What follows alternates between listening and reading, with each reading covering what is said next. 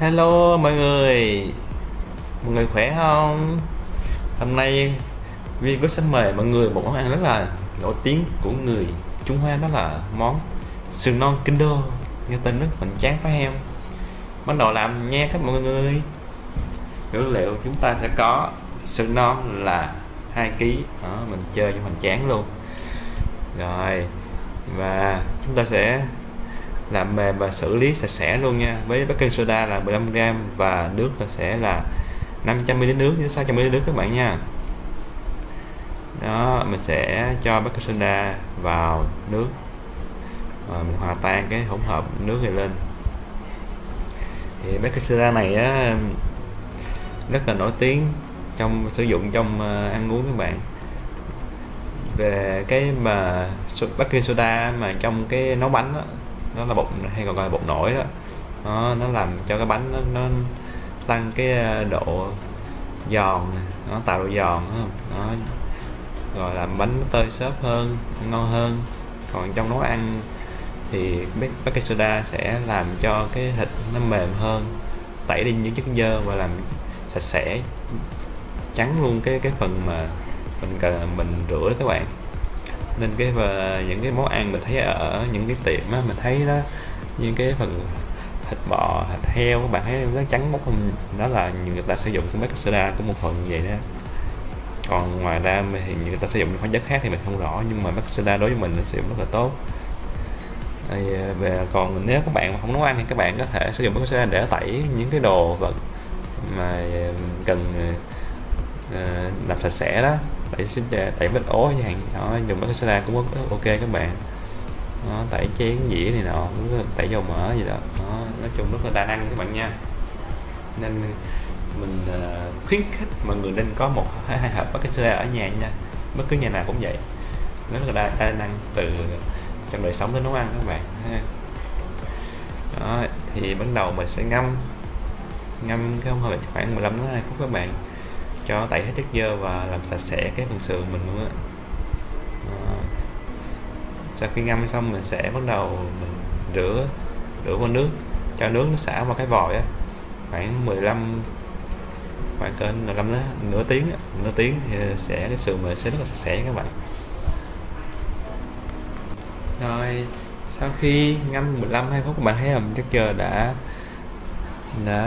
thấy không, nước nó đục ngầu đó, giờ nó tẩy ra ngoài đó. Bây giờ mình sẽ xả vào nước. Các bạn nhớ xả tràn nha.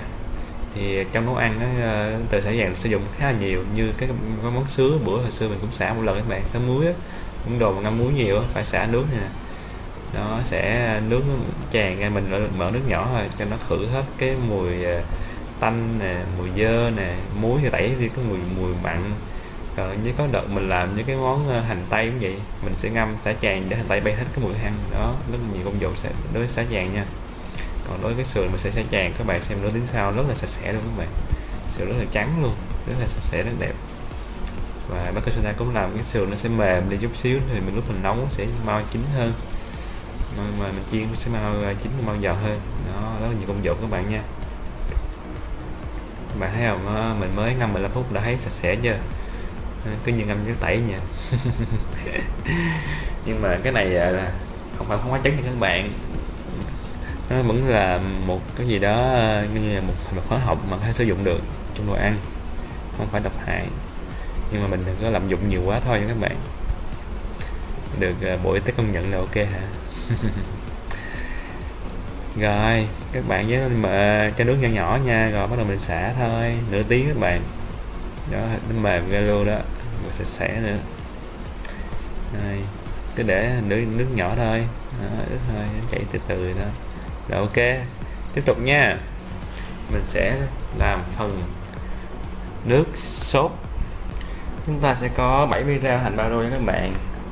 Rồi 100g ớt chuông đỏ, nhớ cắt nhỏ nha các bạn ơi. 100g cà rốt, 100g hành tây cắt nhỏ luôn nha các bạn, cắt khoanh đó. Rồi cà rỉ thì mình lấy luôn gốc phần rễ 70g các bạn, và một trái ớt sừng nha. Thì mình chứ chế độ một số á, thì phải có cái phần nước dùng. Bây giờ cũng vậy, món Hoa, món Âu cũng vậy nha các bạn. Mình sẽ nấu nước dùng rau củ để mình làm phần sốt, mình sẽ rất là ngon và đậm vị. thì mình sẽ dùng nước dùng, mình sẽ dùng từ nước lạnh là sẽ nấu 1 lít nha các bạn. Đó, mình nước lạnh mình cho 1 lít trên nồi, rồi mình cho các nguyên liệu mình cắt nhỏ như ớt chuông nè, cà rốt nè, hành tây nè,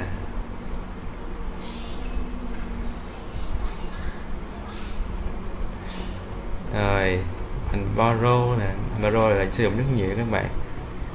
Rồi cái vị nó thơm chứ không gắt như cái hành của mình, nó thơm nhẹ dịu dịu á, là món số hay món lẩu rất là ngon. Thì trước đây đã nhiều quá mình đã sử dụng hành baro, các bạn nhớ để ý nha. Còn ngò rí thì ớt mình cũng cắt cho vào luôn. Ngò rí thì tạo mùi thơm, nó kết hợp với cái hành rất là tốt. Ớt thì tạo mùi cay, sừng á, tạo cây này, cây cái mùi cây nó cây rất là thơm. Nếu bạn nào mà ăn mấy cái món như người miền Trung á, bột lọc á, nó hay dùng mắm ớt sừng này, ăn rất là nghiền các bạn. Ok, trong khi chờ đợi nước sắp còn 1/2 á, nấu sơ lại mình sẽ làm chuẩn bị gia vị là nguyên liệu để làm một chiên xù nha các bạn. Gồm có dầu ăn mình cho 50 ml nè, bột cà ri là 3 gram nha các bạn. Rồi bột năng là 200 gram các bạn, có dùng bột bắp cũng được. Rồi nước là 100 ml các bạn, nước lạnh. Rồi trứng gà thì 1 trái, nếu các bạn dùng trứng vịt thì càng tốt nha, nhưng mà thì đúng kiểu người Hòa tính trứng vịt hơn. Bột nêm thì mình cho là 10 gram. Rồi bột này gọi là bột Lion các bạn, bột trứng đó, 15 gram, và bột kia là bột nổi nha các bạn, bột baking powder đó. Đó, đây là để mình làm cái nhân bánh đó. Nhớ nhận có cái bột Lion là bột khá lạ, là bột trứng các bạn. Đó. Rồi đầu tiên mình trộn các loại bột lại với nhau để mình chuẩn bị làm cái phần gọi là bột chiên sườn. Đó, cái bột này định lượng cho 1,5 đến 2 kg các bạn.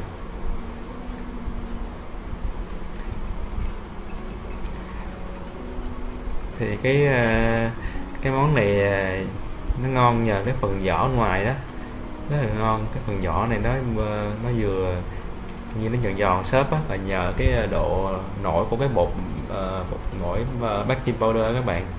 Thì cái bột baking powder này là dùng trong cái ngành bánh, nó khác cái bột baking soda mình nha các bạn, đừng có nhầm chung nha. Baking soda để làm tẩy trắng mềm, còn cái này để làm nổi bánh lên. Nhưng mà hồi trước mình có dùng một lần trong cái bài bánh cam đó các bạn nhớ không?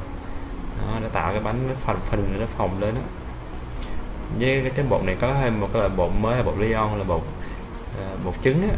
Đó, bột trứng, bột Costa, bột trứng á, để làm bánh đó. Mình ăn cho nó cái vị béo ngon lắm. Với đặc biệt cái này sẽ dùng trứng vịt hoặc trứng gà nữa, tăng thêm độ béo nữa. Nếu các bạn dùng trứng vịt thì sẽ đúng bài hơn nha, nếu không có dùng trứng gà như mình cũng được. Các bạn trộn hết nguyên liệu này lại với nhau thôi, trộn một khuấy đều với các bạn. Đó, xong rồi lát mình sẽ cho cái thịt sườn qua lớp áo bột này để chiên lên, ăn rất là ngon các bạn. Cái loại bột này công nhận chiên sườn lên ăn rất tuyệt vời luôn. Nó làm cái sườn nó giòn dày lên đó, rồi cái bột béo béo bùi á, có cái trứng rồi có bột nang, bột nổi á, rất là ngon. Các bạn khuấy đều lên, khuấy đều cho nó hòa vào nhau là ok. Nhớ nha, khuấy đều lên, cứ chậm mà chắc thôi.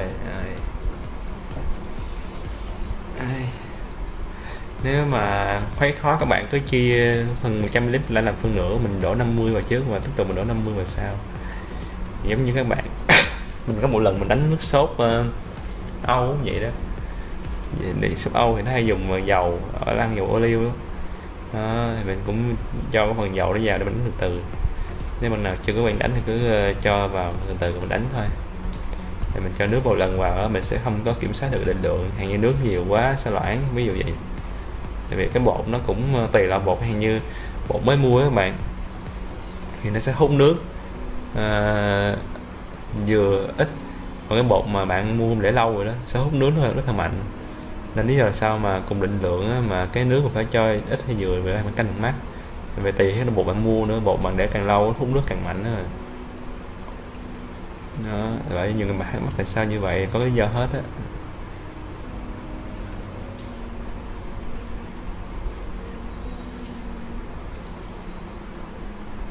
Rồi phần bột các bạn nhớ đây lên rồi hãy bỏ vô nha, cho sạch sẽ nha các bạn, hạn chế những vật thể lạ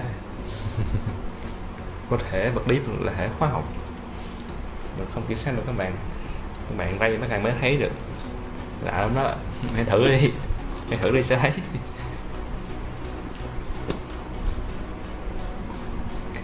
Rồi bạn thấy chưa đó, cái lớp một chiên sườn đó hình thành đấy các bạn, nó sạch sạch rồi đó, thấy không? Cái này mình cho nước chưa hết nha các bạn, thấy không? Nhưng mà độ sạch ok đó, nên các bạn nhớ coi cái phần mà nước đó nha. Đó, nhớ mình cho từ từ và mình thấy ok thì mình stop, không đừng cho thêm nữa đâu các bạn.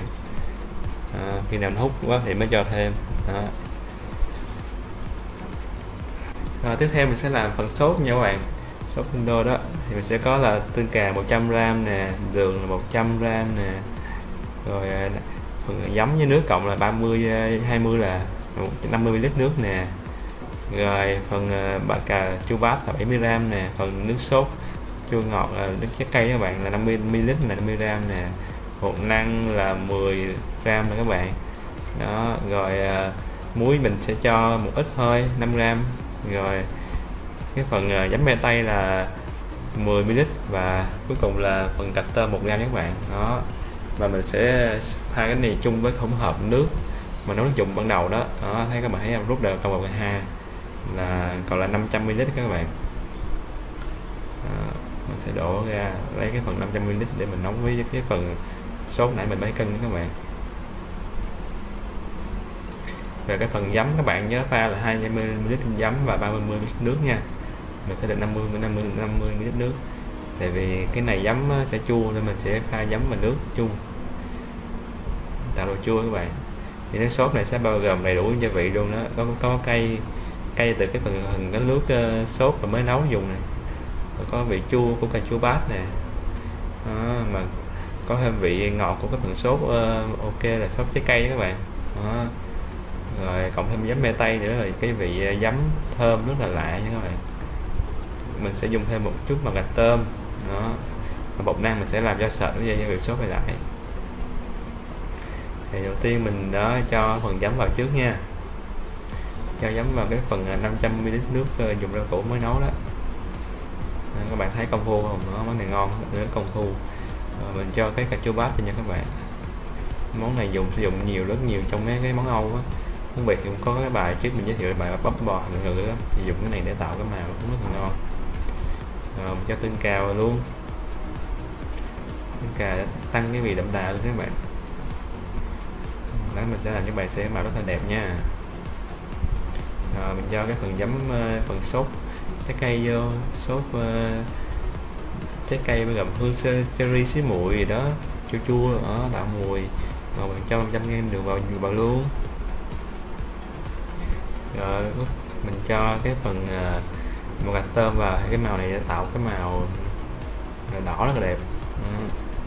Nó cùng cho cái giấm me tây vào đó, cái giấm này rất là thơm, giống Worcestershire gì cái tên rất là dài luôn rồi. Rồi cho muối vào nha các bạn. Rồi mình đang mở lửa từ từ đó, sên đó, nó đặt lại đó. Bột năng mình sẽ cho sau cùng để tạo độ sệt. Quy tắc chung bột năng các bạn nhớ cho sau cùng nha, đừng cho đầu tiên là nói là chất gọi là đông cứng lại phần nước sốt mình. Thì món Hoa biệt thì dùng bột năng để tạo cái độ sệt, còn món Âu thì sẽ dùng đu là kết hợp giữa bơ và bột mì đó các bạn đó, mỗi cái nền văn hóa sẽ kết hợp rất là hay. Các bạn thấy cái màu đẹp không? Là đỏ rồi, rất là đẹp luôn các bạn. Ở đây mình sẽ chiên 5 cái miếng bột, ở đầu mình thấm miếng sốt này là ok đó, rất là ngon. Sau khi mà mình sên nó sạch lại rất là đẹp luôn. Rồi các bạn cái sên thôi mà cái sạch là ok.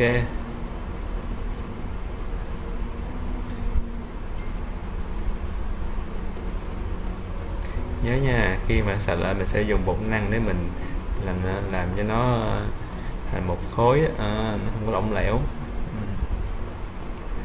Các bạn nhớ vét hết những cái gì trong cái tô của chén các bạn thì mới đầy đủ cái định lượng được. Nó bắt đầu sôi đây các bạn. nhớ khuấy đều lên luôn nha.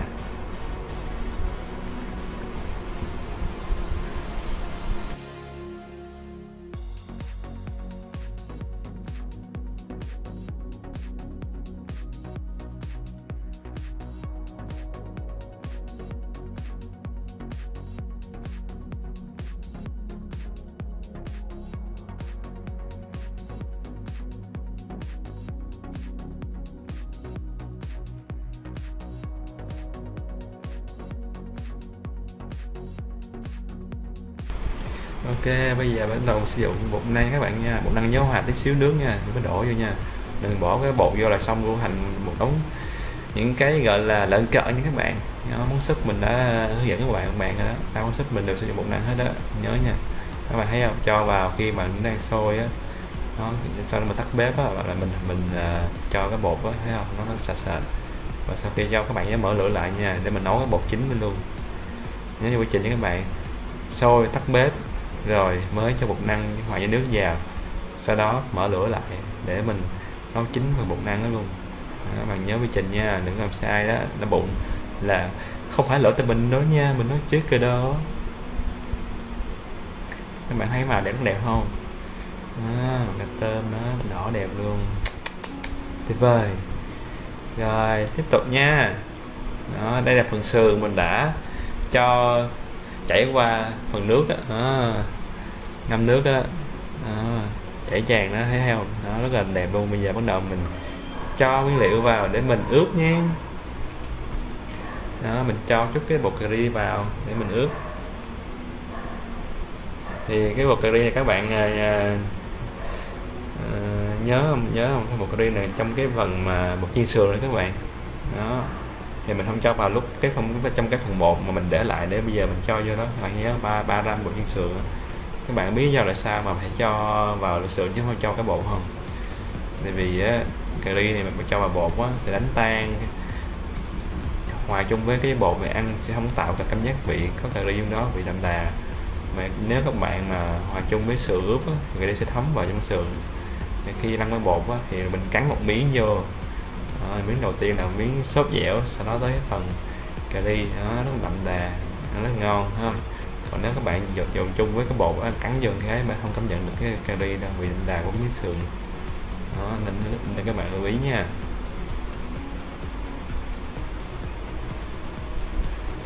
Cái trộn đều cho cà ri thấm nha bạn, đều cái sườn nha. Cái sườn này các bạn mình ở nhà nên mình tận dụng miếng sườn luôn. Còn nếu các bạn muốn mà ăn đi đẹp á, thì các bạn lựa miếng sườn nào mà thấy còn gọn, cắt bớt những cái rìa mỡ đi, tạo cái dáng nó đẹp. Ở đây mình đã cắt sẵn một vài miếng nha, còn lại mình để nguyên luôn. Ở gia đình thì mình sẽ ăn hết chứ không có bỏ thừa các bạn nha. Rồi mình cho cái phần hỗn hợp bột chiên sườn mình đã khuấy đều đấy, các bạn thấy không, nhớ cho như vậy nha. Thì miếng sườn các bạn có thể cắt miếng nhỏ lớn tùy mình. Ví dụ mình muốn decor đẹp thì để miếng sườn lớn, còn nếu muốn ăn cái kiểu miền Nam thì cắt nhỏ cũng được, đó tùy các bạn thôi. Nhưng mà nhớ chọn những miếng sườn đẹp để mình lên cái dĩa decor cho đẹp các bạn đó. Còn cái miếng sườn lại thì mình cứ để nguyên mình ăn thôi, phải quán đâu, ăn nhà mà, đúng không? Vị ngon được rồi. Cuối cùng là gì? Cuối cùng là vị ngon mà thôi. Cuối cùng là gì? Cuối cùng là giờ ba tử thôi. Ba tử của chúng ta, bà vợ của mình chứ không phải bà tử của người khác đâu, đúng không? Mình làm để mình hưởng thụ mà. Rồi nhớ đảo đều cho bột nó thấm qua cái sườn nha các bạn. Lát mình chiên thì nó sẽ phình lên rất là đẹp. Thì mình sẽ để hỗn hợp này trong khoảng 15-20 phút để thấm. Bột nổi nó sẽ dính vô và nó sẽ thấm vô. Bột nổi nó phải có thời gian để nó tạo cái sự gọi là nó phình, nó phồng lên, nó đẹp, nó giống như là bánh tiêu, giống như bột nổi, bánh cam gì đó, để nó thời gian nghỉ á, nó phình lại rất đẹp. Rồi, bắt đầu mình cho dầu nha, nhớ các bạn cho dầu nóng nha, để mình cho vô nó tạo hình. Bắt đầu xong mới hạ dầu xuống để mình luộc, rồi luộc trong dầu các bạn đó, từ 7 đến 8 phút đó, tùy miếng sườn mình. Tại vì thời gian khá là lâu, mình luộc á sườn khá là lâu để mà nó chín hoàn toàn. Này sườn nó không phải là thịt nên sẽ chín lâu hơn xíu, nếu không nó sẽ rất là dai các bạn nha. nhớ nha, hài lâu chút xíu chín rồi ăn nó mềm mềm ngon giòn để lại về mình. Nếu mà các bạn là sớm qua đó sẽ chưa chín trong, nó sẽ còn dai. Rồi bắt đầu mình cho sườn vào thôi. Thì lý do là sao mà mình sử dụng cái chảo nồi để mình chiên, thì do mà cái bếp mình không phải bếp công nghiệp, bếp gia đình á, nên mình sử dụng cái chảo để mình tăng cái diện tích dầu lên, các bạn thấy không? Hay vì các bạn dùng chảo sâu lòng thì tốn rất nhiều dầu, thì mình tiết kiệm bằng cách mình dùng cái nồi á, mình chiên bằng cái nồi, nhất là cái nồi bằng nhôm, các bạn thấy không? Nhôm á thì nó sẽ phù hợp với cái bếp gia đình, tại vì nhôm hướng dẫn nhiệt rất nhanh, rất là phù hợp để bạn chiên. Tại vì các bạn thấy cái bếp gia đình đó thì cái độ mà lửa nó không mạnh bằng, thì nhôm sẽ giúp tăng cái nhiệt độ lửa lên để chúng ta đủ nhiệt độ để chiên, chứ nếu không sẽ không đủ nhiệt độ. Nếu các bạn dùng cái chất liệu khác như là inox hay sắt thép thì sẽ lâu hơn, các bạn không đủ nhiệt độ. Nên hay nhất các bạn dùng nồi nhôm, mình vừa nồi vừa tăng diện tích dầu, và hai chất liệu nó dẫn nhiệt rất nhanh luôn. Các bạn để sáng mình sử dụng nồi nhôm khá nhiều vậy đó. Rồi chiên và chúng ta chờ đợi kết quả trong 7-8 phút nữa nhé. Còn đối với ăn, các bạn hãy chiên 2 lần, chiên lần đầu để chín sơ, khi nào mà ăn thì hãy chiên lần 2, vừa bảo đảm chín luôn và nó vẫn còn giữ độ nóng và độ giòn bên trong các bạn. Nó áp dụng cho nhiều món ăn chiên rồi đó. Mình đã đúc kết rồi các bạn, mình hướng dẫn trong nhiều bài trước rồi đó. Tôm nè, heo rau củ, tempura cũng vậy, tùy các bạn. Chiên sơ, muốn chiên đại sẽ càng ngon, bạn nhớ nhất là khoai tây đó là rất là ngon, chứ khoai tây chiên một lần nó mềm yếu à, không có ngon đâu. Rồi, các bạn nhớ nhìn và canh độ dầu nha, dầu nóng mới được nha các bạn. Nóng lúc bạn cho vô, còn bây giờ mình hạ lửa rồi đó để mình luộc trong dầu luôn. Rồi các bạn thấy không, sau được khoảng gần 7 phút mình đã bắt đầu, sườn đã bắt đầu chuẩn bị chín rồi đó các bạn, và nó sắc hồng rất là đẹp.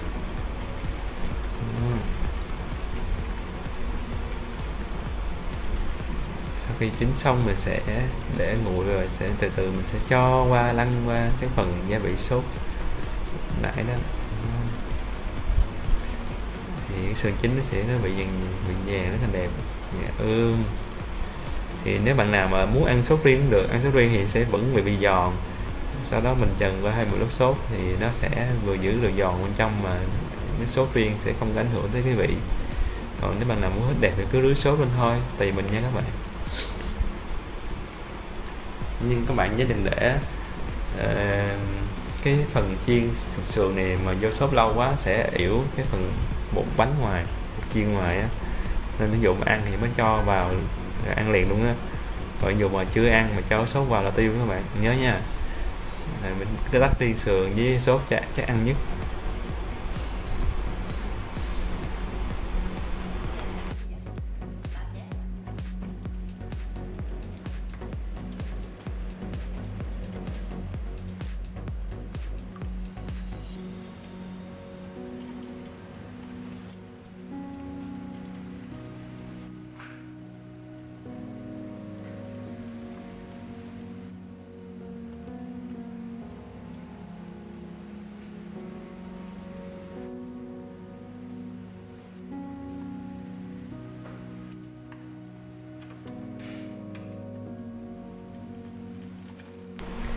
Rồi mình sẽ bắt đầu lựa những miếng sườn đẹp nhất, ngon nhất, tuyệt vời nhất để mình trần qua phần sốt để mình lên món trang trí cho người xem nha. Thì cái món này các bạn ăn với xả son, hoặc là không ăn dưa leo cũng được nha các bạn. Đó. Thì người Hoa thích ăn xả son, còn nếu mình người Việt thì mình ăn với cà chua dưa leo. Mà các bạn thêm một lần thêm một lớp mè trắng nữa, ăn nó tạo độ sực á, rất là ngon. Và đi co cũng đẹp nữa. Người Hoa thích ăn rất là mè đen, mè trắng, người Hoa thì sử dụng nhiều. Đó, miếng sườn này mình đã cắt cho nó đẹp chút chút các bạn, nó không có bị thô, bị dư phần nào, thì mình đắp lên hình rất là đẹp.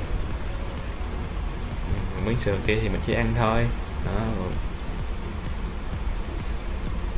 Miếng sườn đẹp để giữ lại, save the best mà, giữ lại cho những phần tốt nhất, những phần đẹp nhất. Tiếp theo mình chuẩn bị áo qua một lớp sốt nha các bạn. Đó, sốt đẹp chưa? tuyệt vời chứ nào. Bắt đầu mình cho sườn vào, mình áp ba, mình rắc mè lên là la món thôi. Các bạn nó trải qua một quãng đường, thấy không, nhìn khó khăn nhưng mà khi bạn làm sẽ rất là nhanh. Cho sườn vào, các bạn áp một lớp sốt kinh đô là tuyệt vời, lên món rất là đẹp. Đợi những miếng sườn đẹp bắt đầu để mình lên món thôi. Đó, lúc này các bạn áp qua là lên món luôn, ăn luôn đó các bạn. Chứ nếu không ăn là coi như là nó tiêu cái phần mình chia công sức nãy giờ các bạn nha. Vậy món này cần phải ăn ngay và luôn, rất là ngon. Ngày hoa là chiên nhiều mà nhưng mà chiên gặp cái phần sốt chua này nó sẽ giảm ngán rất là tốt các bạn. Rất là hay. Hoa rất là nghĩ đến món hợp âm dương các bạn. Có ngán thì có chua giải ngán thôi đó, hay không? Rồi lên món nha mọi người ơi.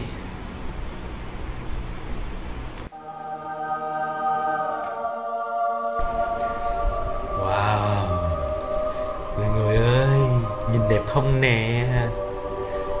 Nhìn là muốn cắn một miếng rồi, rất là ngon luôn. Cắn một miếng đầu tiên là cái phần sốt, trời ơi, dưa chua ngọt ngọt, thơm thơm của sốt trái cây, giấm me tây, ơi ngon lắm. Cắn một phát ở trong là lớp mè sực, bên trong nữa là phần bột nổi, bột trứng ăn mùi bưởi béo, và cắn bên trong nữa là phần thịt ngọt thịt xương đó các bạn, ngọt từ xương, mà sườn ăn rất là ngon nữa, nó mềm dai dai tí xíu. Và cắn trong nữa có chừng gãy răng, tại vì cắn nhầm cục xương bên trong đó các bạn. Đó, các bạn thấy ngon không? Tuyệt vời nha. Cái này ăn chung với kèm với chút dưa leo, cà chua, đồ chua là ok. Còn các bạn muốn ăn kiểu miền Hoa nữa thì thêm một sát son nữa các bạn, rất ngon các bạn nha. Rồi sau khi ăn rồi thì nhớ cho mình một like, một đăng ký, một comment nha. Nhớ nha, đừng quên nha. Tuyệt vời chưa?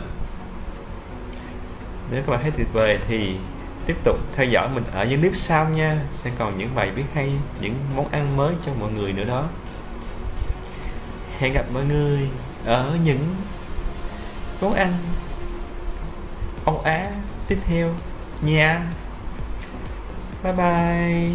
Chúc mọi người một ngày tốt lành.